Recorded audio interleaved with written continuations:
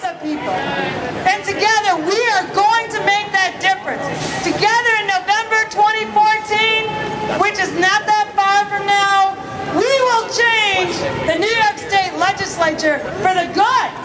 We will make that change.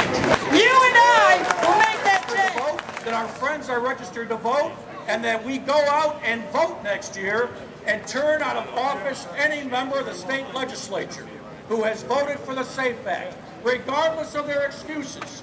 Hey pal, get a look at the tattoo on the back of your neck. I'm starting to feel well-regulated militia. God is with us today. A free state to God bless New York State. And bear God bless America. Thank you all for coming. Let me see the one on the back of your neck. I like this one even better. Thank you. If you don't mind. Fellow YouTuber Gary, what's your stream name? Stream name Jake Jones. Jake Jones, right. Good to meet you, Gary. I want to introduce to you someone that you all know. He's a man that's widely respected, especially in our effort. He came from a long way away to see us today and to join us. And I'm sure we'll show him that respect. Thank you. It's Sheriff Mack.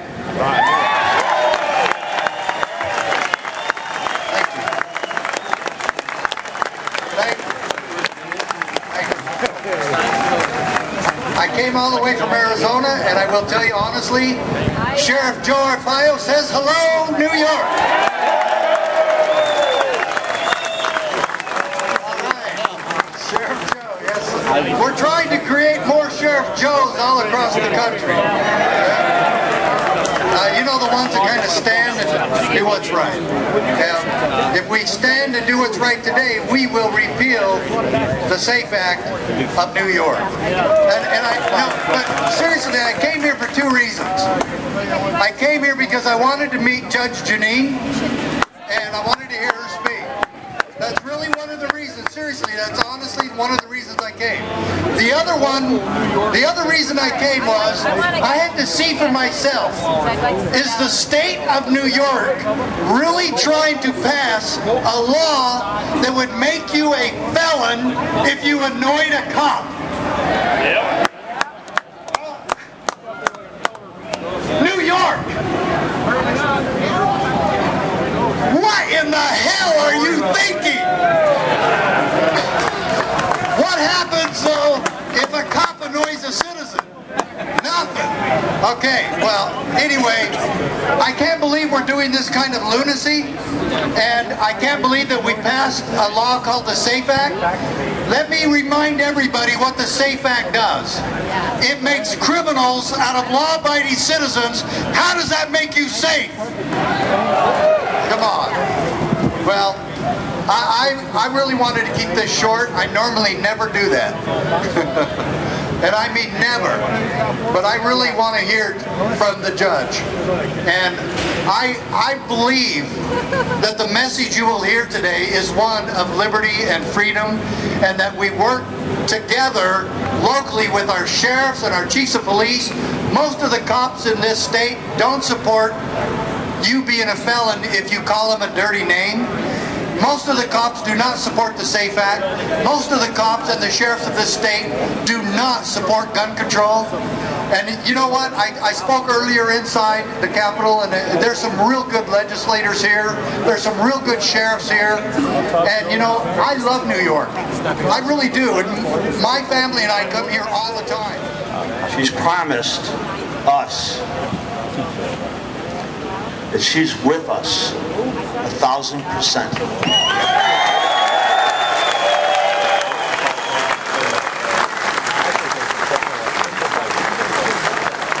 I give you Jeanine Pirro.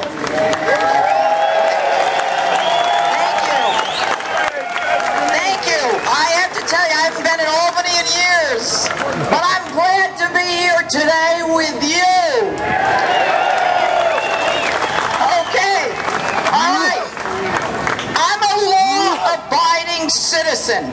I have been a prosecutor. I have been a judge. I have been a DA. I have been in the trenches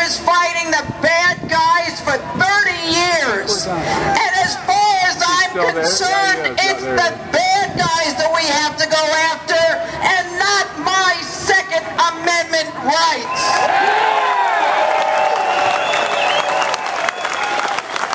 Now, it all started for me when the Journal News decided to out legal gun owners like me in a pedophile-like map. Judges, DAs, prosecutors, corrections officers, retired police officers, battered women in hiding who've gotten orders of protection, jailers, and now the inmates know where their families live. They put us in jeopardy. And when we asked, why did you do that? They said that they thought in the aftermath of the Newtown shooting that it was important to identify people who had guns. I'm going to say it again. In the aftermath of the Newtown shooting, we think it's important to identify legal gun owners. What? You want to connect me to some nut job on a lunatic fringe who makes a decision because he's doing nothing but watching blood-soaked Hollywood videos and their games in desperate need of medication? To me, a law-abiding citizen